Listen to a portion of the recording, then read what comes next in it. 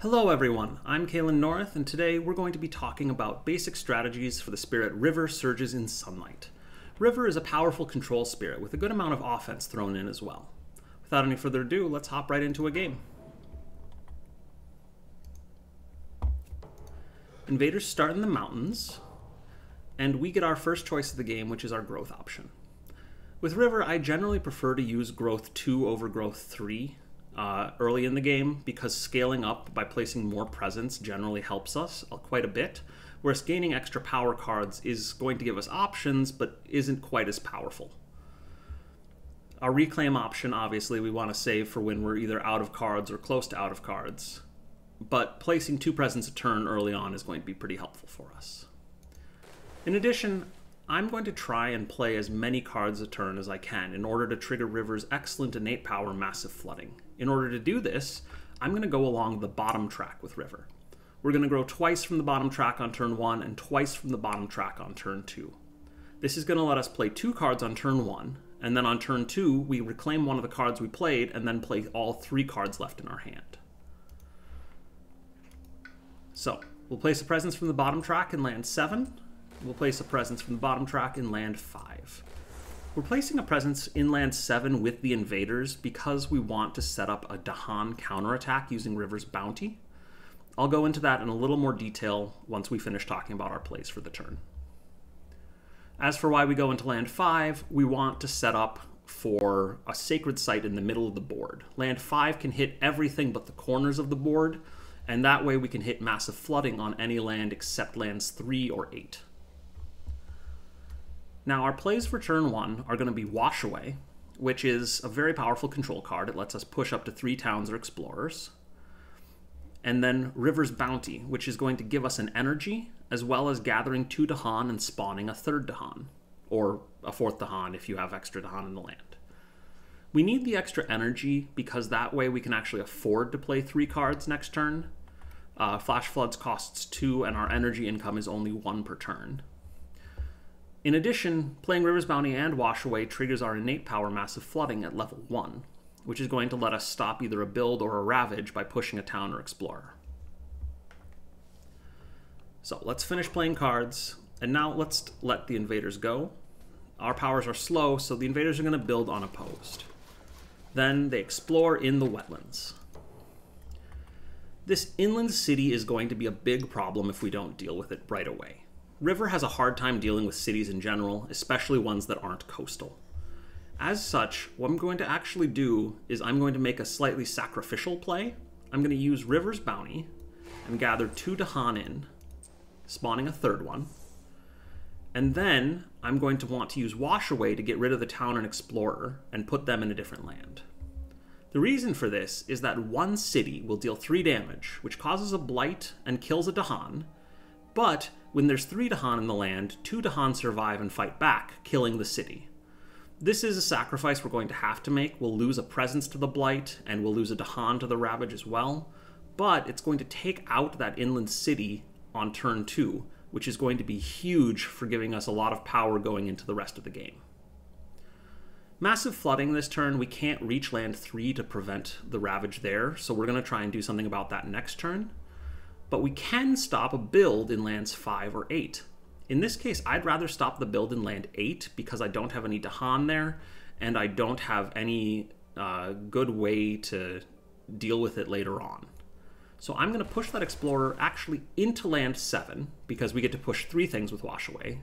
So I'm going to get to daisy chain that same explorer even further into land 4. We'll push all 3 of those invaders into land 4, setting up land 7 for the counterattack. And then we take our second turn. We are grouping these invaders in this jungle, and that could be a problem if jungles come up next, but for the most part, we want to just group invaders in a land type that we're not having to worry about. If we put the town in land 5, then they'd build a city there as well, which would be very problematic.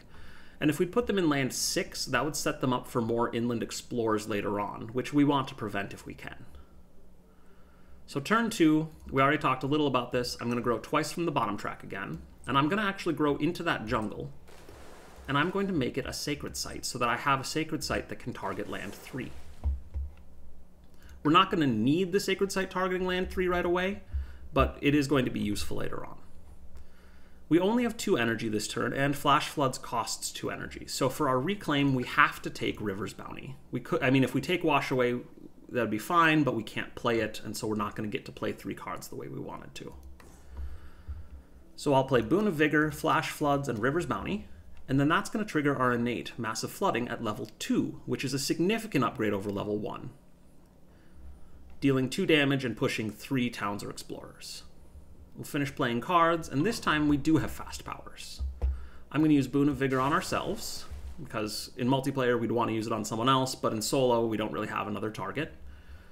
And then Flash Floods, I have a couple of options. I could deny the build in land 5 by Flash Flooding there, which would mean that next turn our wetlands are completely empty, and we can focus exclusively on invaders that are in other problematic lands. I could use Flash Floods in combination with Massive Flooding to deal a total of 4 damage and take out that city in land 2, which taking out cities as river is hard. Often you have to combine Flash Floods with Massive Flooding to do it, or draft a power that can take out cities. And so that could be very useful. But what I'm actually going to do is use Flash Floods in land 3 to kill the town and stop the Ravage from blighting and killing a Dahan. Flash Floods is very useful on the coast for this reason, because you can take out towns with it there, with the extra damage. And in this case, we'll save the Blight, which will give us a little more flexibility later on, especially because we're already taking a Blight in land 7. So land 3 doesn't Blight, land 7 does Blight, kills a Dahan, and we lose a presence, but the city is gone, and we're in much, much better shape now on the rest of the board. Invaders build in the wetlands. They only build in the 1 central wetland, and they don't build in land 8. And now the invaders explore in the jungle. So that was a little bit what we were hoping to avoid, but we'll come up with a way to deal with it. This turn, we have a couple of options for where we use our Massive Flooding. We could use it on land 5 to stop that Ravage, or we could use it on land 4 to prevent that built-up land from being a problem, as well as moving stuff further coastal, so that Flash Floods can deal extra damage to it, or we can group it up with the city in land 2.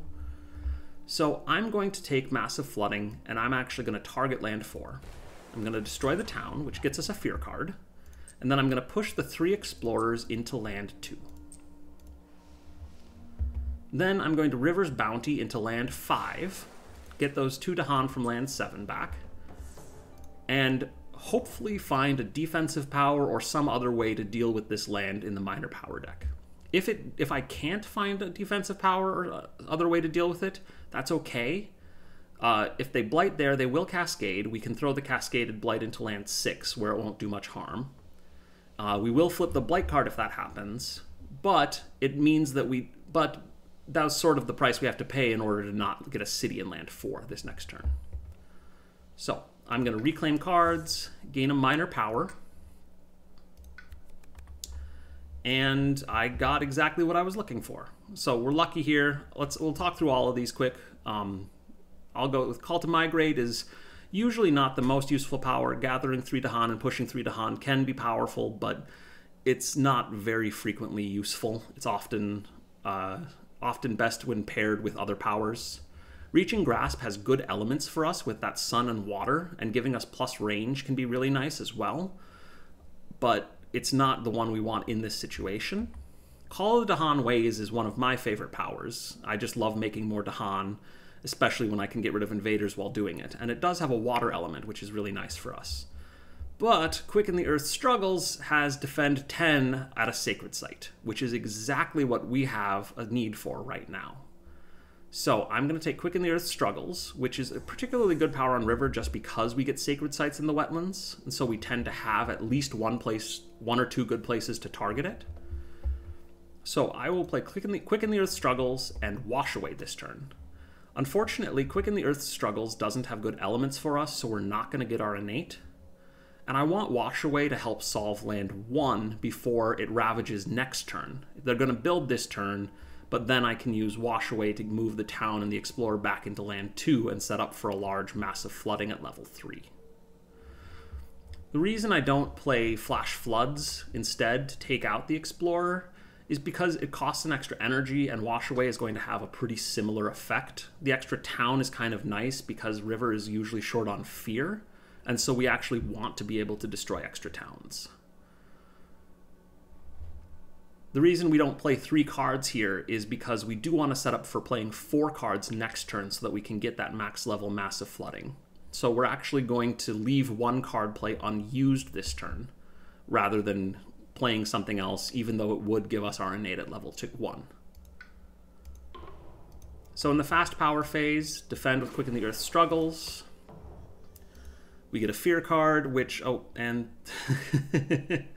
that fear card would solve the land for us anyway, but we didn't know that was coming. And it's probably better not to have to rely on that if you can help it. At higher difficulties, sometimes you really do need to do sort of a trust fall with fear cards, but here on this base difficulty game, that's not going to be so much the case. All right, the invaders explored in the sands. That sand in land 6 is going to be a bit of a problem, but we can wash away from land 1 and put these 2 into land 2. They will build another town there next turn, but as stated before, we're going to blow it up with massive flooding, so it shouldn't be much of an issue. Now, this turn, we have our Reclaim 1 already, so I can reclaim Wash Away.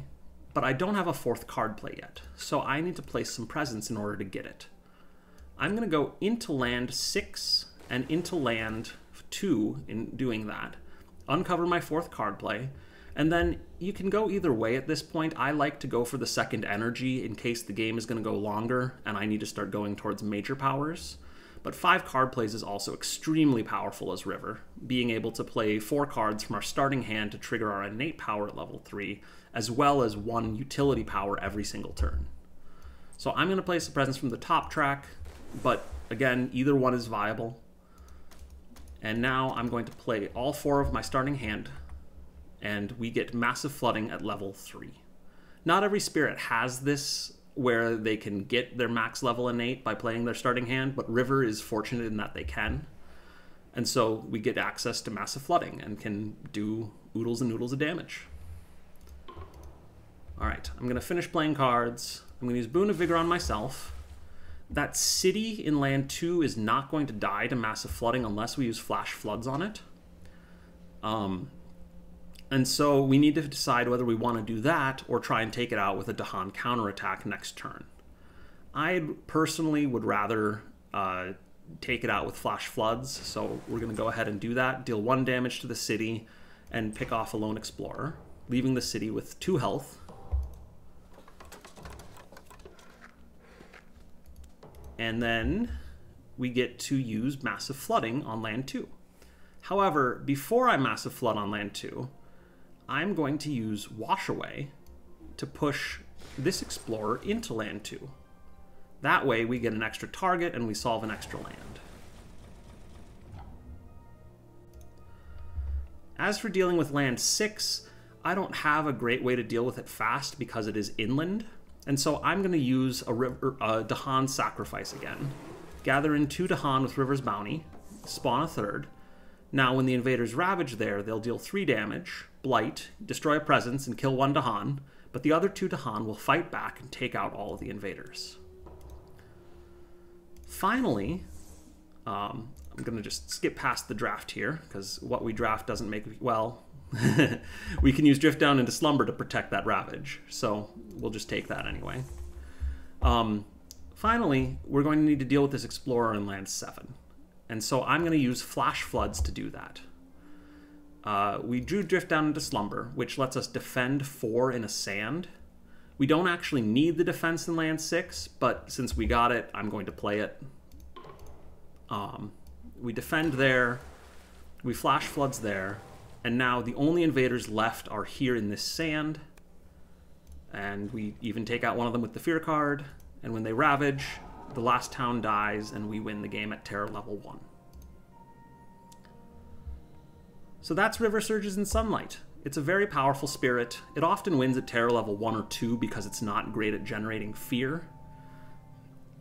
But it is pretty good at taking out invaders en masse, especially if you're able to avoid those inland cities and just cities in general.